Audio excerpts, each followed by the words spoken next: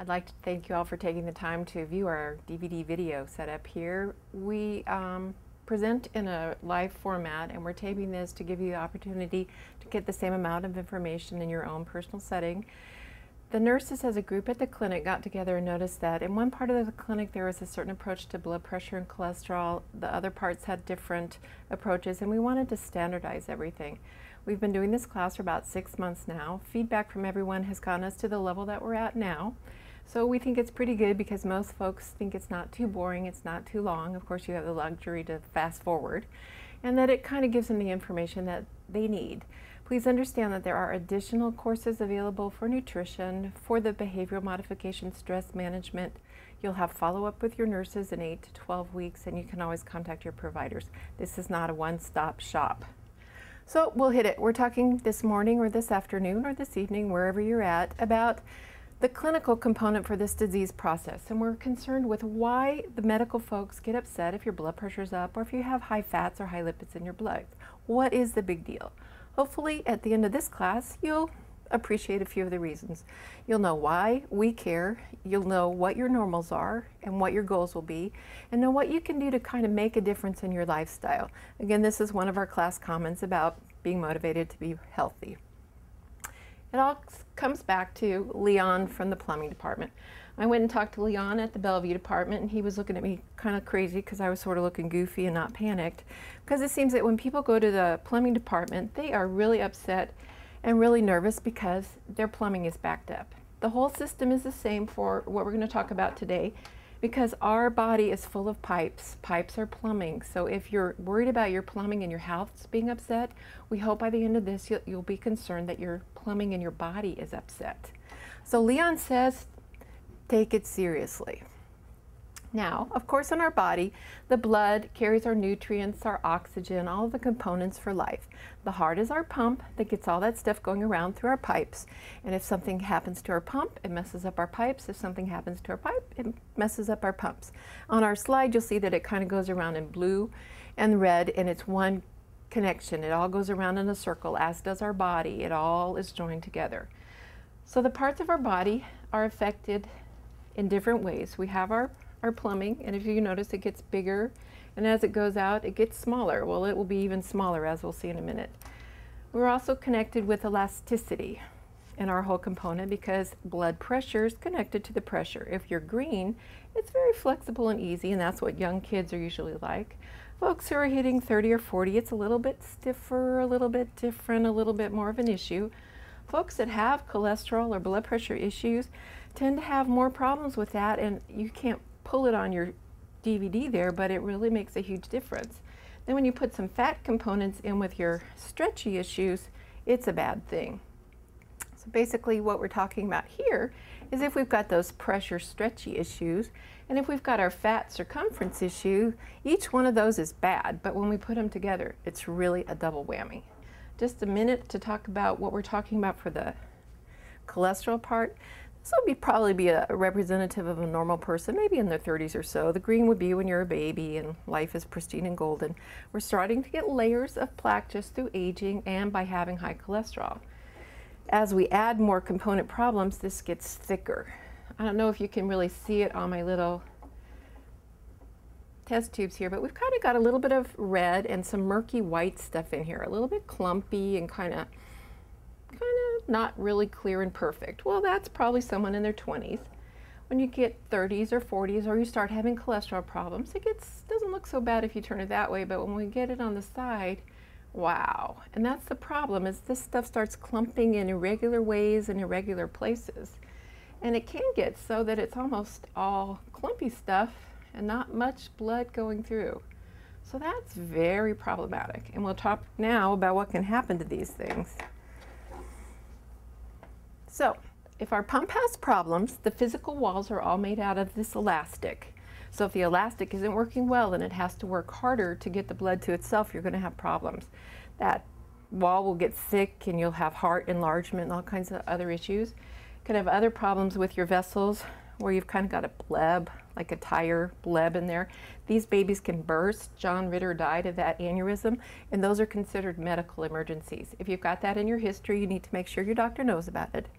The other concern is The coronary vessels, the heart vessels themselves, the heart as it pumps actually supplies the blood supply to itself. Well, those vessels are actually a little bit smaller than this would be, some of them, even more fine. Well, as you can see here, that is not a very big tube, and if you start getting coatings of bad stuff on that, there's not much room to expand there. So when these guys get kinked off, you end up with heart attacks. I've actually been in open heart situations where the doctor's there, Kathleen, how about taking a feel on this, and you kind of put it between your fingers and it sort of feels like you're crunching stuff. It's the plaque that's built up in here. So it's very serious. And again, as it can't supply blood to itself, it has more and more problems, it fails, and it can eventually lead to heart failure and death. So your heart can go kaboom, your kidneys can go kaboom. You can see it on your little slide there. This kind of looks like something, a stick with all kinds of fur on it. Well, the fur on the edges are actually little pieces of your blood vessels. And as you see, it's even more fine or finer than this thing here. It's almost like hair. And so if you start layering up, coating that with cholesterol problems, that's going to start having problems soon. So you're very likely in this whole workup from your medical side to have a urinary analysis, check your urine to see what's going on with that. Because if the kidney starts having problems, it will show up in the urine, and if that kidney has problems, it will also release other hormones and things that can create even more problems for yourself. So again, another double whammy issue. We have a comment here about Ask Giff. I don't know if you folks watch The Office, but that tall 7-foot guy Giff, he has been ignoring his blood pressure for 10 years, and he's now on the kidney transplant list, and he's on dialysis 3 times a week. So it happens everywhere. The next slide, I don't know if anybody's been watching that Discovery Channel with that big tough Captain Phil. Well, Captain Phil is dead. He ended up having a stroke because he's a smoker and all kinds of problems with his plumbing. So again, the brain is very much at risk with this disease process. It can be from a little bit of kind of mildness. You might think, oh, I'm getting to be 40, that's why I'm forgetting. Or it could be something going on in your brain. The dementia area, as it worsens, you can have the mini strokes, or you can have the real stroke, which is a real bad thing. Anything with your heart, anything with your brain, get to the emergency room, please. We've got a slide there, and if you talk to your healthcare providers, you can actually get a little magnet to stick on your refrigerator, or if you need one for grandma, whatever. Just a reminder about what you're looking at if there's a concern for stroke. If you ask people to smile, one side's kind of maybe a little droopy or a little bit off. If you ask them to close their eyes, put their hands out, one of their arms will drift and they don't even realize it. And then if their speech is kind of slurred without a known reason, that could very much be a symptom of something going on in their brain. You want to hit the emergency room as soon as possible. Call 911 because time is brain. So, moving on from our brain to our eyes. Now on this slide, as it comes up and down, it's really showing almost like chicken skin how fine those little veins are. Again, going back to our concept here, we've got this size maybe for our heart, this size maybe for our kidney. The eyes, it's even smaller vessels. So again, you'll start having problems sooner. And the concern with the vision is if you lose it, a lot of times you can't get your vision back. Reminder, smokers, you're 4 times more likely to have blindness related to some of these cardiovascular diseases if you've got that smoking problem. So if you can stop that, that would be good.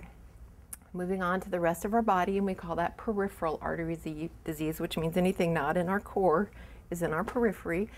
So basically anything else that's not talked about so far can also be affected. We can have pain, we can have swelling, we can have ulcers, we can have nail issues, hair issues. Basically, if your body's out of balance, it's going to let you know and you'll have problems. So talk to your docs. Other issues we haven't talked about now are sexual dysfunction. In the military, we monitor people pretty closely, but on the outside community, a lot of the guys don't present until they're maybe 25, 35, 45, somewhere in that range, and they're having problems with their performance, their sexual performance. The first thing we do is check their blood pressure, and quite frequently we find that there's a connection between that blood pressure and the performance issue. Getting things under control can make a huge difference. You'll be hearing a lot about bone loss and vitamin D and making connections with that. They're doing more and more research into that, and so we're looking at that closely. So if your doctor's checking for vitamin D and you're thinking, it's connected to that calcium and how it works with your blood pressure. Trouble sleeping.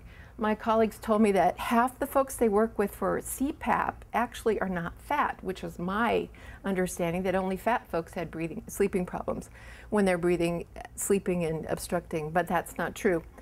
We do have the ability that you can get a finger probe on and wear a belt and actually sleep at home and not have to go to the sleep lab, and that's kind of a screening tool, and that can be quite accurate, except for folks that are mouth breathers. So you can do that, and it's actually free of charge to TRICARE, so it's something you could talk to your provider about. But again, if you have trouble sleeping, you need that CPAP.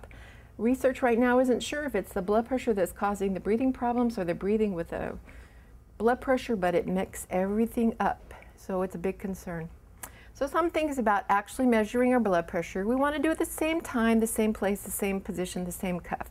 Your doctor's not really looking at a one-off, ooh, my blood pressure is 156 over 100 today. He's looking at the trend, or she, and they want to know what's going on. So you need to kind of look at that pattern and record your results. We don't want you rushing around and all excited. This probably wouldn't be a good time to check my blood pressure. But we want you kind of sitting down, and a manual cuff pressure is the one that really makes a difference for that. Heart level and everything like that. And again, write those numbers down. Older folks, they call it technically you're old when you're 80 now. Yay. However, if you're frail or you know someone that's frail, just small, younger, you know, just not very strong, those folks tend to have problems with pressures when they move or change positions. So it might be okay if they're sitting down and everything's good, but if grandma stands up and all of a sudden her blood pressure goes through the roof, she'll be falling and breaking her hip and having all kinds of issues. So that's why we want to kind of check sitting and standing pressure if anyone complains about dizziness. Cuff size, you want to make it the right size. If you're a person that's a little bit fatter, they've got longer cuffs now. So we want it to be accurate. And again, we're looking for the trends. Reminder on your slide, if your blood pressure is coming up 180 over 110, that's considered a medical emergency, and you need to hit the emergency room and not mess around. We have had people in their early 20s, 24-year-old, presenting with 170 over 100 and vision changes, and they had blood pressure issues and needed to be seen and were put on medicines, and it's serious. So don't poo-poo any of these symptoms.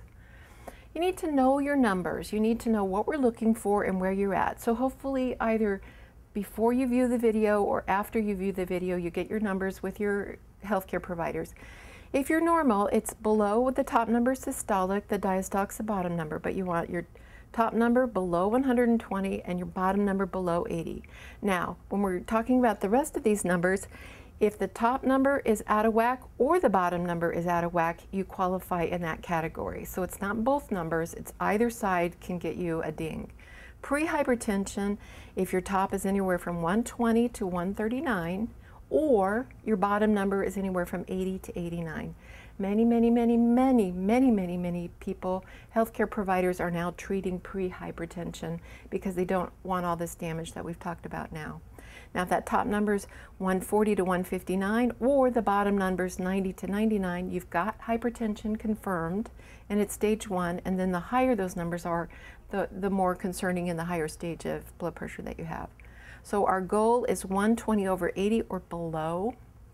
If you have that diabetic card, under no circumstance do you ever want your pressure above 130 over 80. Sometimes doctors will let some other people go into 140 over 90. That typically is folks that they may have tried a blood pressure med on or something, they had a weird side effect, or, you know, but that's that very gray area, and you want to really be careful with your numbers. So now we'll look at some other risk factors that can affect you. Your age, as we get older, that increases our risk factor. The guys have a higher chance than the women, and they start having problems sooner than women do. We'll be looking in a minute at total and HDL, the different types of cholesterol. Again, that's tobacco use, your blood pressure readings, and if you've been treated for hypertension. The African American folks just genetically have a higher card problem with that, as do American Indians and some of the other ethnic groups. So you need to look at your family history closely too.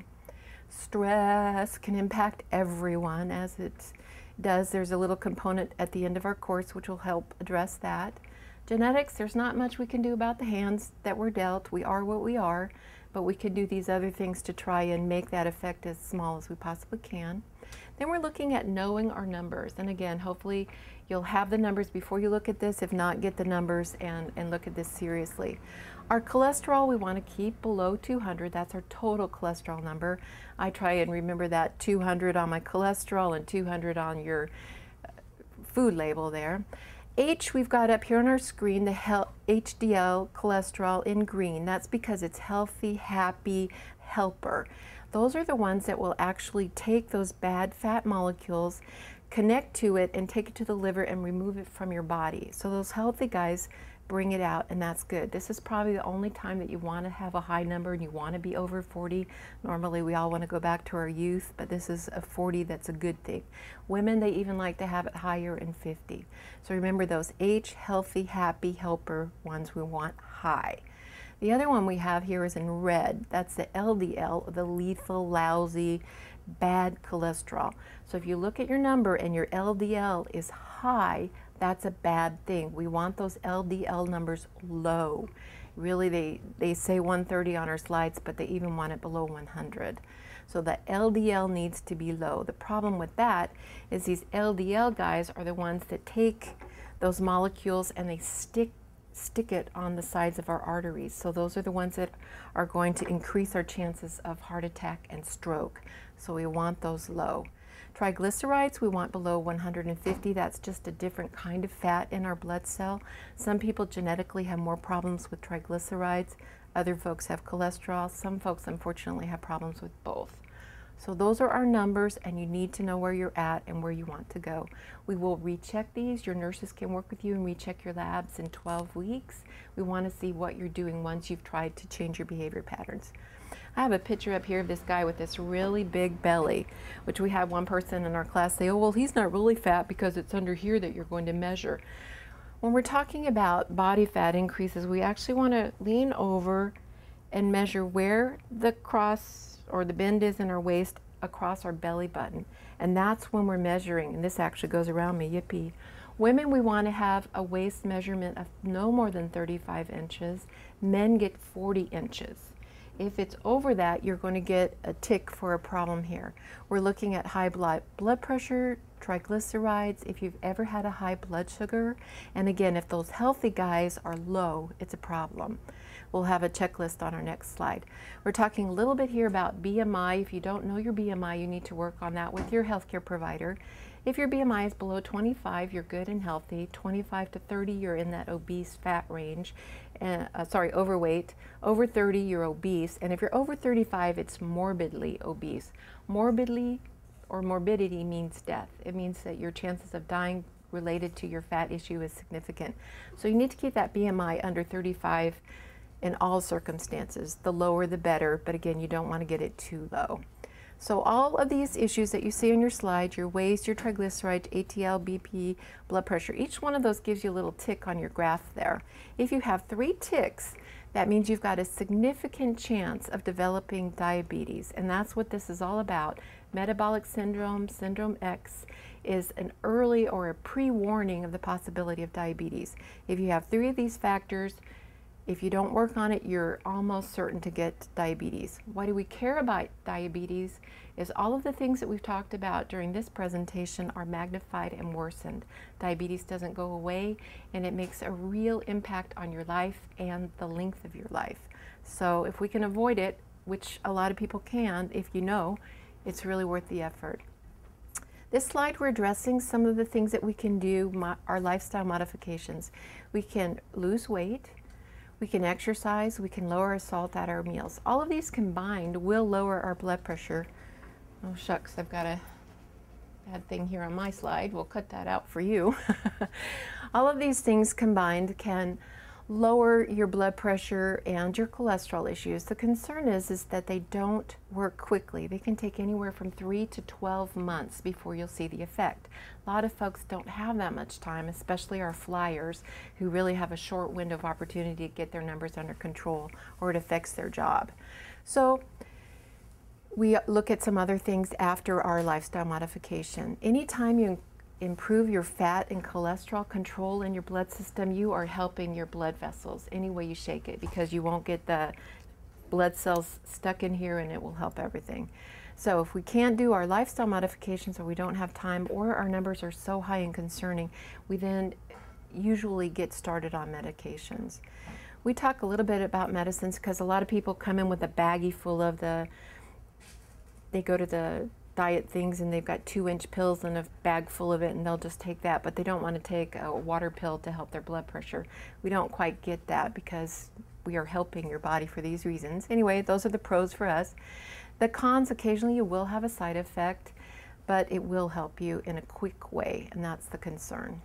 So that's our presentation basically. We hope at this point that you understand why the medical folks are concerned about your blood pressure and your fats, because it can affect and will affect your heart, your brain, your kidneys, your eyes, your sexual function, and all your body parts. The normals that we want you to know: 200 for your total cholesterol. We want that healthy, happy, helper person to be high and above 40. The lethal, deadly, lousy folks to be lower, 130 on our labs, even lower if possible at 100, and the triglycerides below 150.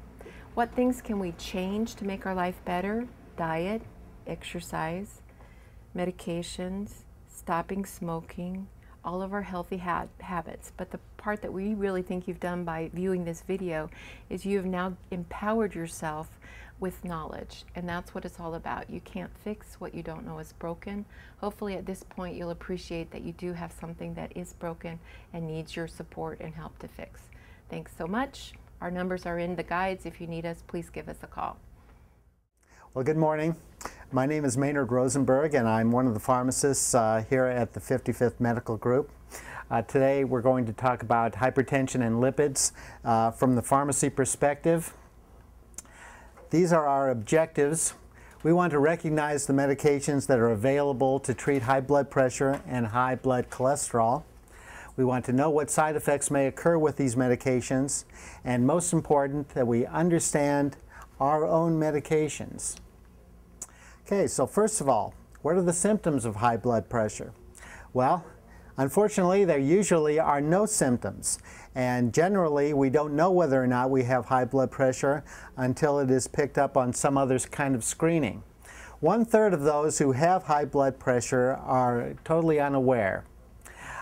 Symptoms that can occur with high blood pressure in extreme circumstances can be severe headache, fatigue or confusion, vision problems, chest pain, difficulty breathing, and the feeling that you're skipping a heartbeat. So what are some of the remedies that we can use to alleviate this problem? Well, our blood pressure medication options. Now, there are 6 different types or classes of medication that we use to treat blood pressure, and most providers will start with a water pill, which is kind of the entry level to these things. The decision on what we use to treat blood pressure is really up to the doctor, and he'll make that decision based on what is right for you. So, first of all, we generally start with diuretics. The examples that we'll be giving here are, there are many drugs in each of these classes, but we're going to focus on the ones that are most commonly prescribed and are available from the pharmacy in the med group. So typically we would start with hydrochlorothiazide or furosemide, which is commonly referred to as Lasix. These diuretics remove extra water. They can help swelling in the legs, can be taken with or without food, but are best taken in the morning. Generally are taken once a day. Why do we take them in the morning? Well, they cause you to excrete water, and naturally, you know, if you take them at bedtime, you're going to be waking up in the middle of the night and having to go to the bathroom. So it's a good idea to take them in the morning. Sodium intake, salt, can affect water weight gain, as we all know. So if we limit the amount of salt in our diet, you know, as much as we can, or control the amount of salt, we can limit the amount of diuretics that we need. Side effects that can be caused by diuretics are cramps or muscle weakness. Next class up would be the ACE inhibitors and angiotensin receptor blockers, the ARBs. Examples of these are lisinopril, fosinopril, losartan, and telmisartan. These meds actually open and expand blood vessels. This would be the medication that a diabetic would generally be started on, and is kind of the next step up from the diuretics. Side effects that are most common, they can sometimes cause some angioedema. This is a very serious condition. It's a swelling of the lip, face, or tongue. And if this happens to you, you should go directly to the emergency room. Don't stop and call your doctor or ask if this is usual or anything else, because if this interferes with breathing, you know, then you could die. So if this were to occur, you would go immediately to the emergency room. Now, let me say a word about side effects. We're going to be talking about side effects, and many of these side effects are shared among the classes of medication. Side effects are untoward effects, and effects that all medications have, but are not necessarily the effect that we're trying to get from the medication. But side effects generally occur within the first couple of doses of taking the medication. So if something unusual happens when you start the medication, something unexpected, something that you're not wanting to happen, this is the time to talk to the doctor. And they will occur right at the very start. Now, if you don't experience side effects within the first couple of doses of taking a new medication, then you're not going to have side effects from that medication. So anything that happens after that is generally not related to your new medication. Okay, going on to the beta blockers, atenolol and metoprolol. Most commonly prescribed is Toprol XL. The reason for that is it can be given once a day and lowers blood pressure. It also decreases your heart rate. One of the side effects is that it can slow the heart rate when exercising, can cause some dizziness when standing, or fatigue or headache. Those of you who are still in the military or who exercise on a regular basis, sometimes this will lower your heart rate so much that your muscles actually don't get enough blood, and you can experience unusual fatigue. Talk to your doctor about this.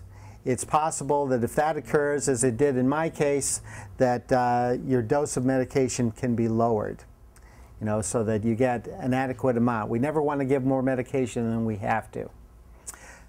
Calcium channel blockers, Norvasc, nifedipine, diltiazem, and verapamil.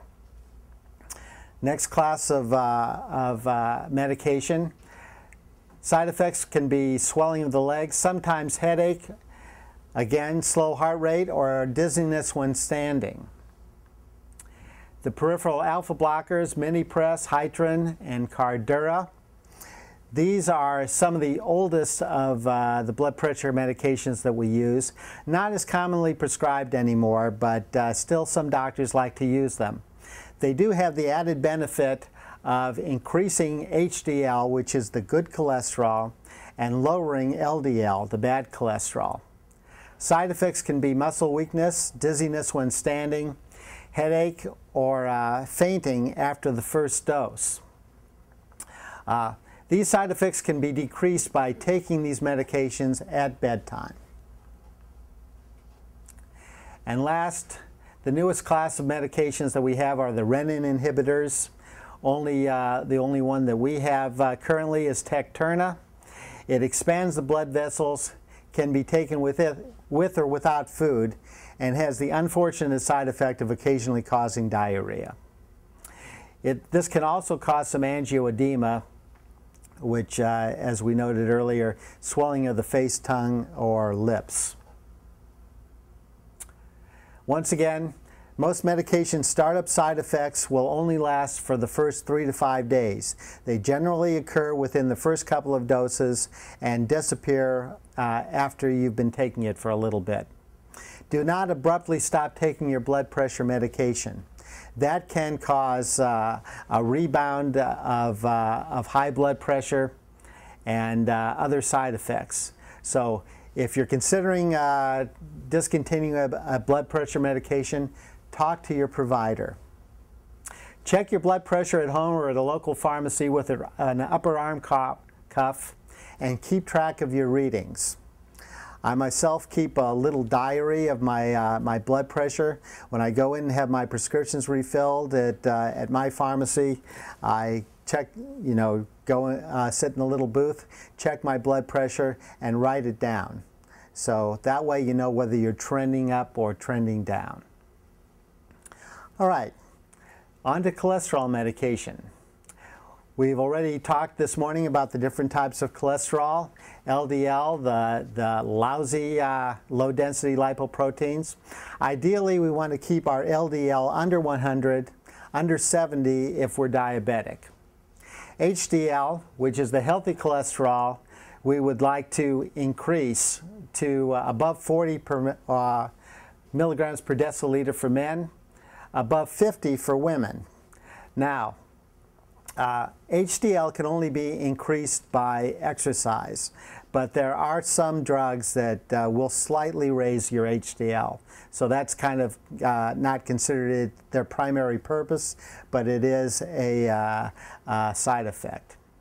Triglycerides, ideally we want to keep them under 150, and our total cholesterol, which is the combination of all these, plus the very low density lipoproteins, we want to keep under 200. The higher the LDL, the higher the risk of heart attack and stroke. LDL carries cholesterol into your artery walls. Okay, now if this is a representation of the artery, LDL actually paints the inside of your vessels, and it adds layer upon layer upon layer until this can become completely occluded. It can be blocked entirely. This is what happened in my case. My coronary arteries filled up with LDL, low-density lipoproteins, and completely blocked 2 and 195%, and the result of that was a heart attack. HDL, the healthy cholesterol, actually removes cholesterol from blood vessels. It can be increased with exercise, and there is one medication, niacin, which can increase HDL very slightly, and this is considered a side effect. Yes, sir? I just have a quick question. Sure. My HDL is good. My LDL looks like I'm good there, but my overall cholesterol is 259. Mm-hmm. Good in all areas. What was the overall? Because if everything's consolidated, that's what gives you your overall cholesterol. Okay, the question is, if you're within normal range on each of your individual components, how can you be over, what you need to be? And I guess the answer is that when you add all of them together, once your risk factor is elevated in each, then all that can combine to an unhealthy level, a total level. So what we want to do is reduce each of the bad components, the LDL cholesterol, as much as we possibly can, by proper diet, exercise, and if necessary, medication, and eventually that number will come down. That's So. probably related to your diet too. Mm-hmm. That you're eating too much of the fat and the cholesterol in it, so your baseline is low. So even with normal guys helping each other, you're still too high. So some of that will be sticking to your arteries because there's too much in your system. So it's all the pieces, as Maynard says, that you're looking at. But that only high cholesterol typically responds very well to diet modification. And we'll be talking about diet later in the program. But thank you for your question. Okay, triglycerides, a fancy name for fat in your blood. High levels can cause pancreatitis and inflammation of the pancreas. They can be decreased by decreasing alcohol and by decreasing high-fat foods. Okay, so treatment options. Well, the first and most important and the best way to go is lifestyle modifications. If we want to try to eat a healthy diet, exercise, manage our weight, stop smoking if we're still smoking, and if all of that together is not sufficient, then we go to medication. The American Heart Association says that medication can be considered for patients who, in spite of adequate dietary therapy, regular physical activity, and weight loss, need further treatment for elevated blood cholesterol levels. Cholesterol treatment generally starts with statins, and all these drugs end with statin: Zocor, simvastatin, atorvastatin, which is Lipitor, and Crestor. And I can see that some of you are on these meds. These meds actually block cholesterol that's made in the liver. They're used to treat total high in LDL cholesterol, high triglycerides, and low HDL. They can be taken with or without food and are generally taken once a day. They should be taken at bedtime. The reason is that in addition to the dietary cholesterol that we get, we are manufacturers of cholesterol. So the liver manufactures cholesterol, and that manufacture is at its peak when we are in REM sleep a couple of hours after we've gone to sleep at night. So if we take our statin at bedtime, it reaches its peak blood level at about the same time that the liver is producing the most cholesterol. And that is when it is most effective. So if you're taking a statin once a day, take it at bedtime. We'll talk a little bit about side effects. These side effects, I'm going to list them for each of the classes of drugs, but are pretty common to all the classes of drugs that we're going to discuss. Statins can sometimes cause some abdominal pain, some gas, constipation, or headache. Usually, as I've said about side effects, these are transient and will occur when you're first starting a medication, but generally will not last. The side effect that is most important is muscle pain, tenderness, or weakness. If that occurs, that's something to talk about with your physician or prescriber immediately, because that's an untoward side effect and would be a reason to discontinue this medication. It's a good idea to get a liver function test immediately at the time you start taking statin, and then a month or two afterwards, so we make sure that, that the drug is not harming your liver. Drug interactions, they do interact with gemfibrozil and niacin, but your doctor will make a determination, and sometimes these things will be prescribed together. I personally take niacin and the statin at the same time. That's what my doctor has decided is best for me. Grapefruit juice. We are often told to avoid grapefruit juice when we're taking a statin because of an enzyme called papain that is found in grapefruit juice. But the amount of papain that you're going to get from a reasonable quantity of grapefruit juice will not affect your statin. You don't need to discontinue the drinking grapefruit juice if you like it. Generally, people who drink it in the morning with breakfast and take their statin at night, and there's no problem with this at all. If you're on the grapefruit diet and only eating grapefruit, that might be a reason not to be on this diet while taking a statin. Bile acid binding resins. Cholested and Questrol, these are some of the oldest cholesterol medications. Not as commonly used anymore. They're gritty. They have to be mixed with water or fruit juice. Not very pleasant to take. They allow us to excrete the fat out of our system, but they're not very commonly prescribed anymore. They are used in the treatment of high LDL and can be combined with other cholesterol medications if it's necessary to take it. If you do take a bile acid binding resin, they should be taken, best taken in the morning, should be taken with plenty of water or liquid.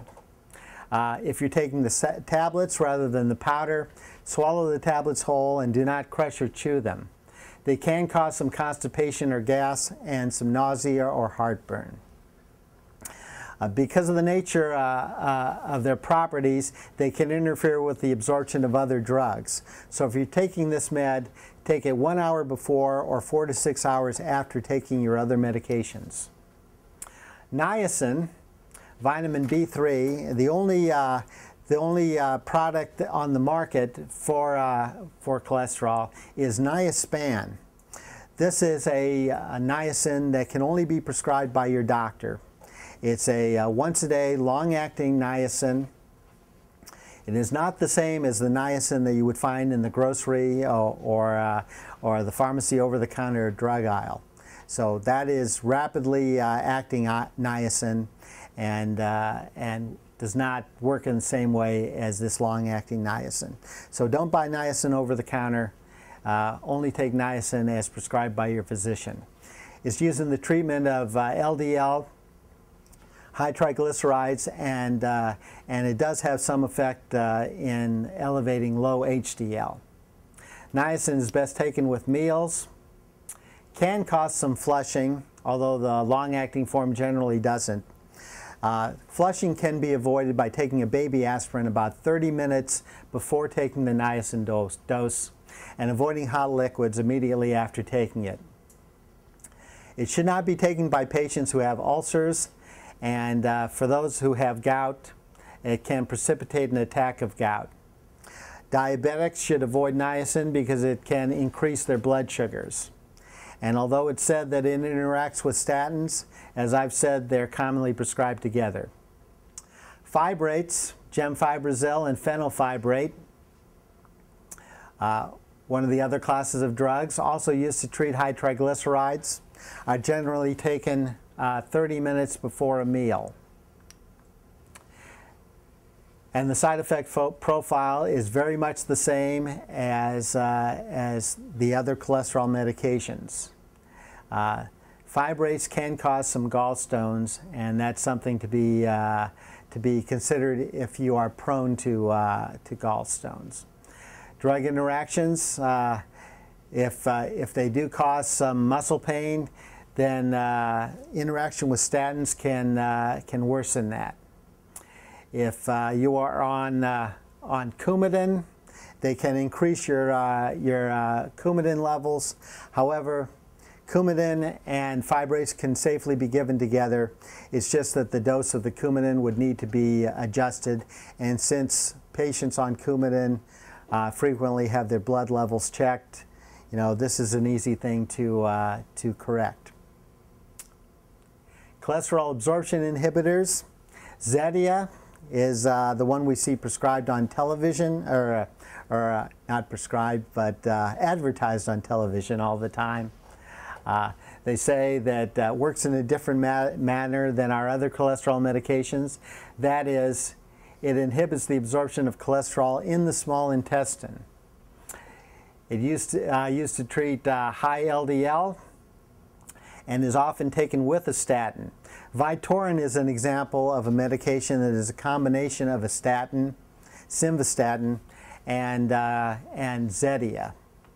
The only advantage to taking Vytorin is that you take 1 tablet rather than 2, and if you're out on the economy and getting your medication at a retail pharmacy, then you would have 1 copay rather than 2 copays. Vytorin, or I should say Zetia, can be taken with or without food.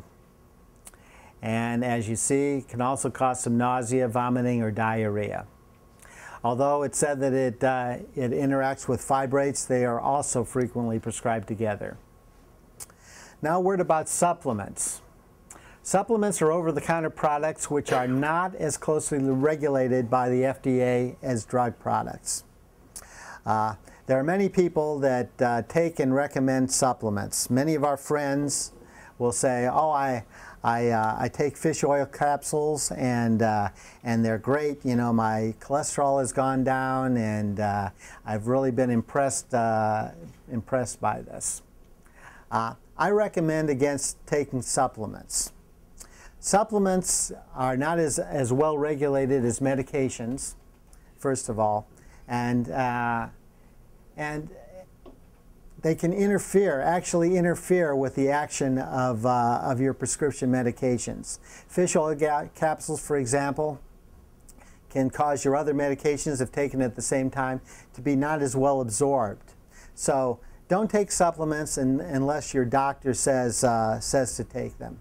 And always, you know, whenever you're in the provider's office, be sure and let them know if you're taking supplements, you know, what you're taking, vitamins, supplements, anything else in addition to your medications. When you're asked to give a list of your medications, be sure and include these things, because these can actually interfere with the absorption and action of your prescription medications.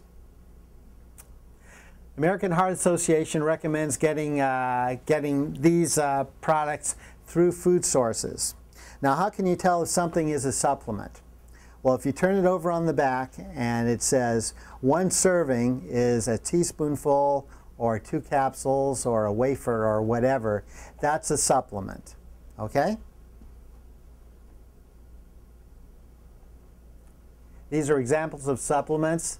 Over-the-counter niacin, as we talked about before. Omega-3 fatty acids, which can be in fish oil or flaxseed.